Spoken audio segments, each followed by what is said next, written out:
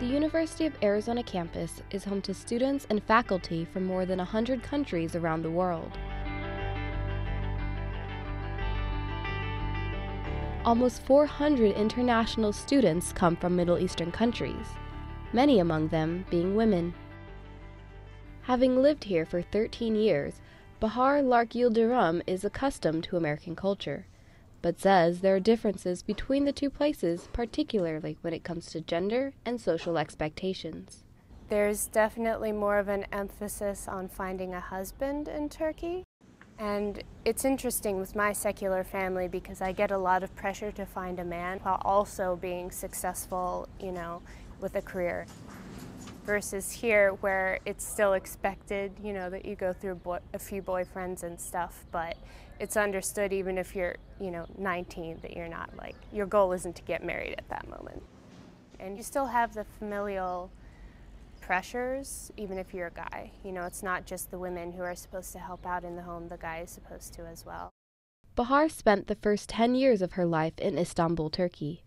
While women wearing cloth coverings is embedded into the culture, she doesn't remember too many women wearing them when she lived there. However, she says that this has been changing recently. In terms of the hijab, which is called the çarşaf in Turkey, it's an interesting topic because recently, in the past decade or so, maybe a bit longer, Turkey's been sliding into slightly more of a fundamentalist view, so there's been a great influx of women who are wearing çarşaf. Most people associate the Middle East with the hijab, the traditional head covering worn by women. Because of not having that choice, it is portrayed as negative in the United States and other Western countries. Katrin Shamshiri is a U of A scholar originally from Iran, but spent the last 8 years in Malaysia.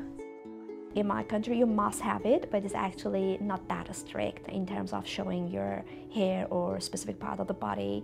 It must be covered, but they don't mind if you're wearing something too tight or too stretch clothes.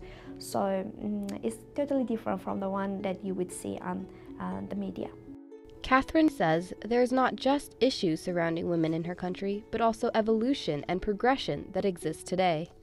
For example, gender discrimination, like employment denial for women for specific jobs. But nowadays, this is getting much better, and women are standing up for their rights, and you would see women in really high positions, senior positions in the society. According to Katrin, this shift in society can actually be drawn from one of our most popular pastimes. I would say internet is playing a really important role, imperative role in letting people know what their right is. It would give them information, even if they are not well educated, only for the reason that they are watching and seeing what is happening around the world.